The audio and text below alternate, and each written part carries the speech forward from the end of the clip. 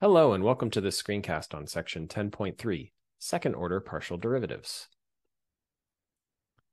As we saw last section, a function f of two independent variables x and y has two first order partial derivatives. The first order partial derivative with respect to x and the first order partial derivative with respect to y. We can again take partial derivatives of these two first order partial derivatives to give us a total of four second order partial derivatives. Taking the partial derivative with respect to x twice gives us this second order partial derivative. The equal signs here are showing the four different notations you might see for this second order partial derivative. Taking the partial derivative with respect to y twice gives us this second order partial derivative. Taking the partial derivative with respect to x first, then y, gives us this second order partial derivative.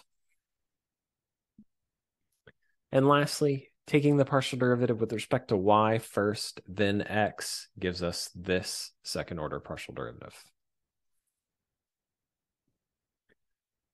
The first two second order partial derivatives are called unmixed, while the second two are called mixed, referring to that they contain a mix of x and y partial derivatives.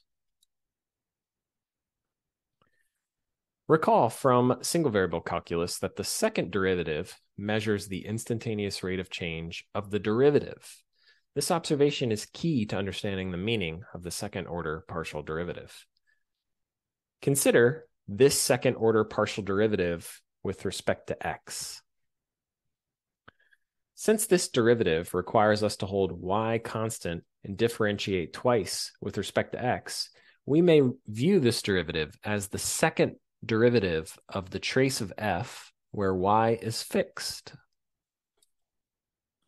So this second order partial will measure the concavity of this trace.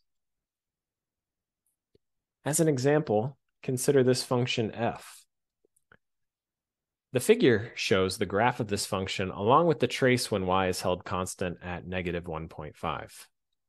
Also shown are three tangent lines to this trace in blue with increasing x values from left to right among the three plots. As you can see from left to right, the slopes of the tangent lines are decreasing as x increases. This tells us that the first order partial derivative with respect to x is decreasing, which in turn tells us that the unmixed second order partial derivative with respect to x is negative. These observations go along with the fact that we can see that the trace is concave down. We can further verify that the unmixed second order partial derivative with respect to x along this trace is negative for all x values pictured by examining the function.